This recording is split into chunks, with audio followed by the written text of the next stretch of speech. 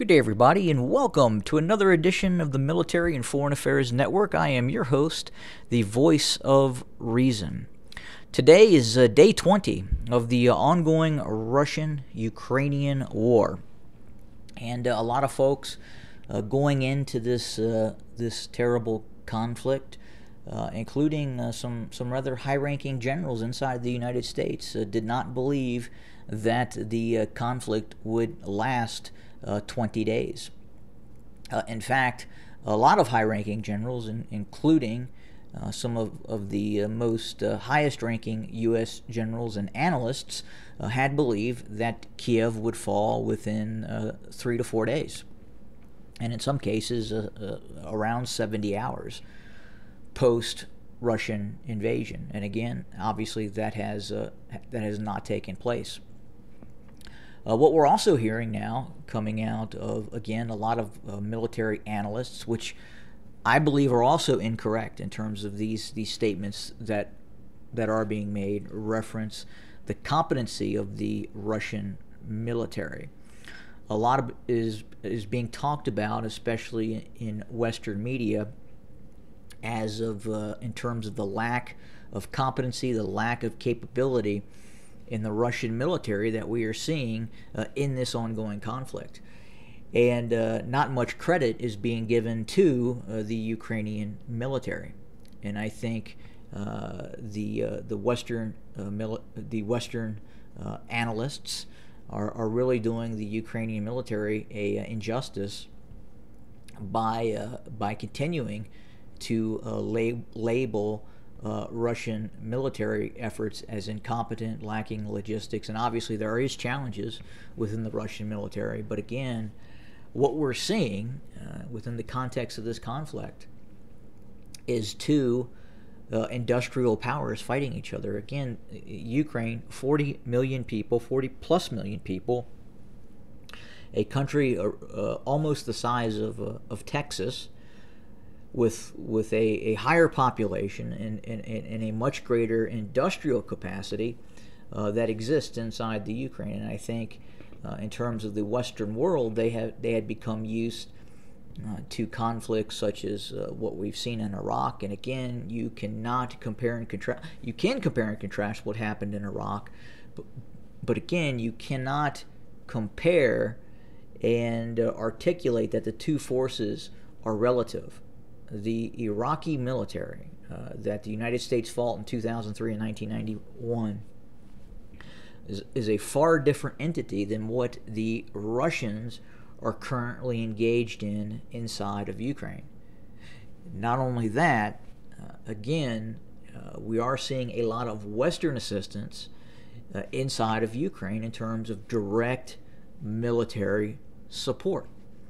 And yes, we are seeing a lot of overt support, and then we're also seeing covert support as well.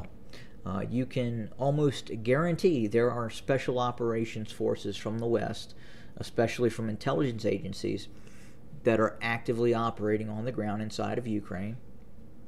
And then obviously compounding that, the intelligence sharing missions that are ongoing with Ukraine, and the direct supplies in terms of some very advanced Western equipment.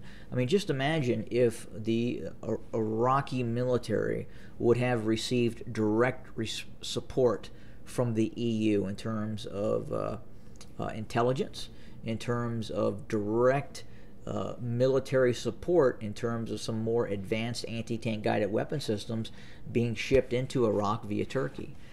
So I think if you compare and contrast that, the situation inside of Iraq may have looked a little different in terms of the number of casualties being sustained by the U.S. forces as it moved in. But again, the big issue with this is the capabilities between the two forces. The Ukrainian military is a much different force than when the Russians initially launched operations in 2014. Fast forward to 2022. That Ukrainian forces had the opportunity to train with several NATO nations, including Canada, the United Kingdom, the United States, in a variety combat arms specialties in terms of the sharing of knowledge. Furthermore, the Ukrainians have had years of dealing with Russian tactics and actual Russian special operations forces and regular Russian military that were operating in Luhansk and Donetsk region as well. So again, I think too much is being looked at in terms of the lack of competence in terms of the Russian military versus what probably is actually happening on the ground, and that is you're probably seeing a fairly capable Ukrainian force that is willing to fight and continues to fight as this conflict continues. Now, are the Ukrainians going to be able to continue to weather the type of artillery and tactical aviation that is being directed against it? Very hard to say. Probability not. But again, we're just it's again too early in this conflict to declare a winner. And I think going into this conflict, we were probably again really kind of disregarding the Ukrainian capability and really kind of hyping up the Russian capability, when in fact these two forces are probably again I don't want to say the same, but both are very, very capable forces. And then compounding that again is the fact that Western nations are directly supporting the Ukrainian military, and that is a very, very big issue, and a concerning issue, considering that we could see the conflict in fact spread at some point, and that's the big concern right now. We continue to hear about this possible no-fly zone. We continue to hear about the possible escalation and deployment of chemical weapons, really on both sides. NATO is saying that Russia could be posturing for a chemical and or tactical weapons, nuclear weapons attack. And at the same time, which is very concerning as well, the Russian military is stating that it believes that Ukraine could be getting ready for some sort of chemical and or biological attack against Russian forces as well. So again, this could really just spiral out of control and kind of reach a unprecedented level before we all know what's happening. In terms of the possibility of a no-fly zone, again, NATO is not postured to conduct that sort of operation. We would have to see a significant uptick in military deployments by both the United States and other Western nations towards some of those borders with the Ukraine and Belarus, and then obviously the possible shoring up of the Baltics as well. The Baltic nations, specifically Estonia, Latvia, and Lithuania, are very exposed right now. And in fact, you have a nation, in terms of Estonia, who doesn't even have an air force, being one of the leading, most vocal voices for a no-fly zone over Ukraine. And I would say that Estonia should be very, very careful in its rhetoric, considering where it sits in terms of its fairly long border with the Russian Federation. And I can guarantee you this, that any military move by Russia into the Baltics would not see the type of resistance that the Russians are facing right now inside of Ukraine. The Ukrainian military and the ability of the Ukrainian military to supply its forces and resist Russian forces is far greater than what those Baltic states would have the ability to do. So again, if the Russians made a move into the Baltics, we probably would not see the type of ongoing heavy resistance and capabilities to fight the Russians as we are seeing in terms of what we're seeing from the Ukrainians. Right now, the level of resistance that we're seeing from the Ukrainians would quite possibly be on par if the Russians made a move against Poland. And again, I understand right now there's an appearance of NATO unity in terms of what's happening in Ukraine right now. But again, I believe that the minute Russia would to enter the Baltic states, you would see that alliance start to fall apart very quickly, because there would not be the committal of forces under Article 5 as specified. We continue to hear about Joe Biden say that we will protect, the United States will protect every inch of NATO territory. They do not have the capability to do that, especially in the Baltics. If the Russians move into the Baltics en masse, it's checkmate. You'll see things change very, very quickly in terms of the rhetoric you're hearing out of the North Atlantic Treaty Organization.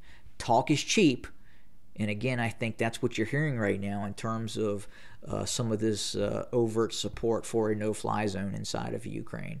The minute NATO states start taking casualties, or the threat of direct Russian attack against these NATO states and cutting off that precious fuel to Western Europe, would change the status quo in a heartbeat. And I don't think people really understand that as of yet, but they may find out here at some point. But again, right now, we do see this conflict continuing. We're starting to see the Russians employ much more kinetic force, especially near Kiev. We're starting to see the use and widespread use of heavy artillery in residential areas. Now, again, the Russians have not started carpet bombing. They have not started really using all the forces in their toolkit that they could use in this conflict that really just could get very, very nasty in terms of what you are seeing on your screen. But again, not a lot has changed, obviously, within the context of this map. The red areas are controlled by Russia. The mixed areas are current areas where fighting is taking place, and then obviously the blue areas are under Ukrainian control. But again, not a lot of movement on the battlefield, as again the Russians continue to position, the Ukrainians continue to resist. And again, I do not believe this is entirely based on the competency of the Russian military. Again, you are seeing two industrialized nations fighting a major war, and this is what it looks like. Again, Ukrainians are very well trained, have been fairly well equipped, both recently and in the not too distant recent as well, by both training and the delivery of NATO assets. And again, the intelligence sharing is a huge issue that people really don't understand in terms of what's actually happening on the ground. But again, the status quo kind of remains. We have not seen the Russians, what I would say, have in terms of regaining any sort of momentum and rapidly gaining territory. That could change in the future, where we could start to see the Ukrainian military start to collapse as it continues to take casualties. And again, as you watch some of Western media, you would think that only the Russians are taking casualties, only the Russians' equipment is being captured, but that is not the case. The Ukrainians are taking horrendous losses, especially with the use of this Russian artillery and tactical aircraft that are being employed. But a lot of this is not being talked about in terms of both the casualties and the equipment losses that the Ukrainians are sustaining. Again, this is a propaganda war as well. And the West is trying to do everything in its capacity to make you, the viewer, believe that in fact the Ukraine is winning this conflict. And there are certain aspects where the Ukrainians are doing very well, and then there's other aspects where they're not doing so well. And again, only time will really tell how this will really resolve itself. Again, very concerned about the possibility that this could expand and bringing other nation states in direct confrontation with the Russian Federation that could result into a much more far-reaching conflict, really kind of all over the globe, and that includes China as well. You have to watch that very, very closely in terms of what China is doing as well. But I've kind of gone around the map, and you guys can really clearly see kind of what's going on. Especially difficult in Donetsk. You would think that the separatist forces, in conjunction with Russian forces, may have secured after 20 days of fighting the Donetsk region, but that hasn't occurred yet. The Ukrainians are still holding fast in the northwestern quadrant of Donetsk and are still fighting in Mariupol as well. Mariupol is still besieged by the Russians and continue to fight the Russians for control over that fairly large city. Now, with that being said, Luhansk is relatively under the control of the Russians, with the exception of this town here, Severodonetsk. Again, as you see this picture that came up on the screen, you can see the urbanization and the large urban settlements that the Russians have to deal with. And again, the Ukrainians are utilizing these areas as defensive redoubts and resisting the Russians. Again, those apartment buildings you see there, very, very well built, Soviet era architecture. Again, utilizing long-range anti-tank guided weapon systems from those structures, Stingers and other air defense assets being employed. Again, this is what is causing the Russians to have to take time and seal these cities off and then bring in artillery to reduce some of those targets that we're seeing. But again, incredibly nasty conflict. The only area really where I think the Russians have done fairly well is coming out of Crimea. Obviously, much greater gains have been made, but until recently, we've started to see even those gains in the south facing fairly stiff resistance by the Ukrainians. And again, this is very much an active conflict with some very, very heavy fighting taking place really all over the country.